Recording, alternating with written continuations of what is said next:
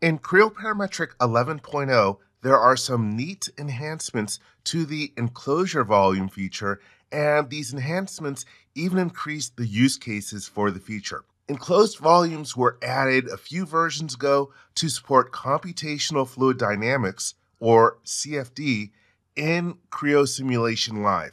To explain the enhancements, it would help to take a look at how it worked in previous versions. Right now, I am in Creo Parametric 10.0. Here I have an assembly in which I've already created an enclosure volume. Let me select that and hide it. To create a new enclosure volume, you would go to the Cut and Surface Overflow menu in an assembly. And then here we have Surface and Enclosure Volume. And so here you can see a preview of the volume that would be created. And if you take a look at the dashboard, here we have our orientation, the reference coordinate system. And by default, it's going to be just as big as the size of the model that you are trying to enclose. And you can add some additional offsets if you want. So again, that's how it worked in Creo Parametric 10 and earlier. Let me hit the check mark, and the enclosure volume is created. Now let's take a look at how it works in Creo Parametric 11.0. Okay, here I am in Creo Parametric 11.0 with the same model that already has an enclosure volume. Let me hide it. To create another one, it is the same command. You go to the Cut and Surface Overflow menu in assembly mode, and then Surface Enclosure Volume. And we see our preview like before, but there are a bunch of differences. The method that you used in Creo 10 and earlier, well, that is now the aligned orientation. And here we have our reference coordinate system. If we go to the Options tab, you could either have uniform offsets from the minimum bounding box, or you could choose non-uniform. And this is like before, where you could change the values for plus and minus X, Y, and Z. And like before, you have your rotational offsets that you could specify. But let's go to our optimized option. So this is a new option that's available in Creo Parametric 11.0, where it can find the minimum volume or minimal volume necessary. Let me click on that. And so now it's doing some computation. And so it changes the orientation of the model within the bounding box in order to have that minimum volume. Let me go to the References tab.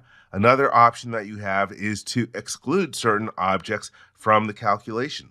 So for example, let's say that I wanted to get rid of those rotors for my particular analysis. Let me see, let me try to figure out where that is. It's somewhere in here. Let me drill down and find the components that I want to hide.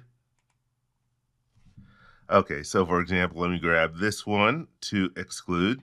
You can see that the volume collapses down. I will hold down the Control key and grab the other one, and it looks like we were at the minimum volume before by excluding those.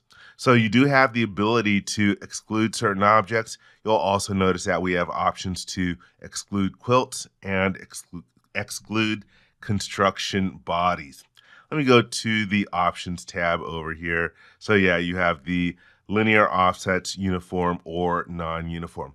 So that's how you can use it in assembly mode. Let me hit the check mark in order to complete this particular feature.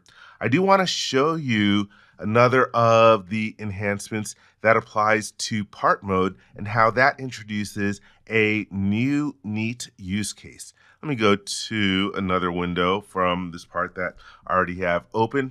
And so we have this one part model. Let's do the same thing. Let me go to the Surfaces drop-down menu or overflow menu in part mode. Here we have the Enclosure Volume command, and it is using the aligned option based on the coordinate system. So one of the new things that you have from the Options tab, you have regeneration options where you could update optimization and dimensions. So if your geometry ever changes, then the bounding box, then this enclosure volume is automatically going to update. You also have the ability to freeze optimization and dimensions. Let me go back to the References tab for a moment. You do also have excluded objects if you want to, you know, I think this is just for components in an assembly, but who knows, maybe it's even for bodies, but you have the ability to exclude quilts and exclude construction bodies. But let's take a look at that optimized option in part mode. When I click on that, well, it ends up reorienting the bounding box around the part.